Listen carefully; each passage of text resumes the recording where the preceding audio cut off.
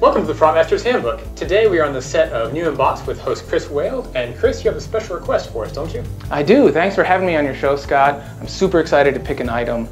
I'm a writer and producer on television's NCIS, and one of our main characters is a sniper, and we featured him quite a bit, Gibbs. And when he goes out, he always has these wonderful suits on called ghillie suits, and I thought it'd be really great to learn how to make a ghillie suit hat. All right, well, let's get started.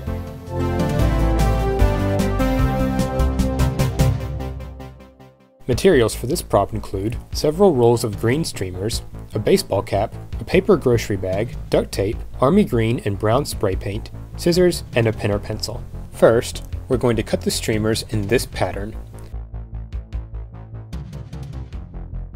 To save a bit of time, fold the streamer several times like this before cutting.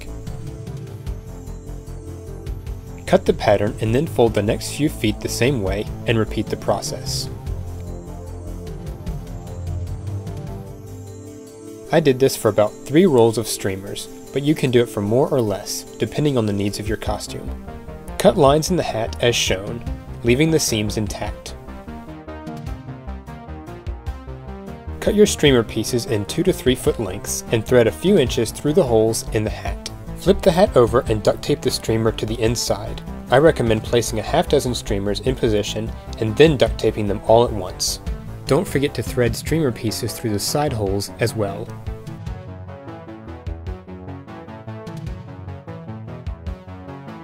Cut a hole in the front of the cap and continue to thread streamer pieces.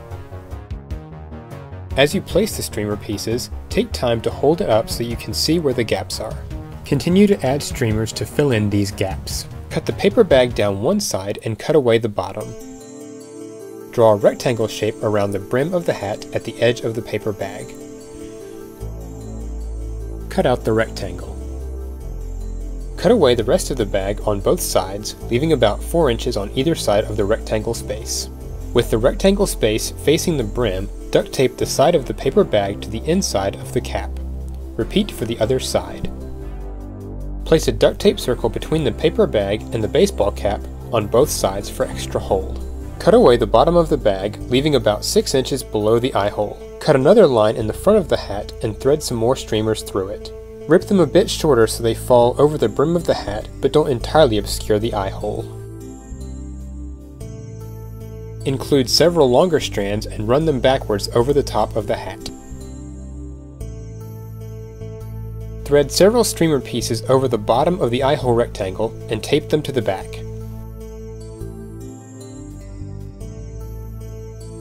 And now it's time for paint. Always be safe when handling spray paint, use goggles and masks at all times. Paint the entire hat with army green with a bit of brown.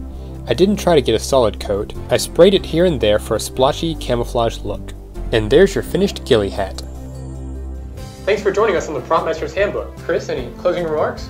Scott, I just want to say thank you for having me, and what a wonderful time I had playing with the ghillie hat and jumping through the trees and climbing the trees in my backyard. All right. Well, thanks for joining us, and if you want to find out what toy I didn't get to receive as a kid that Chris has now got for me, you should totally check out the video right there in the link. See you next time.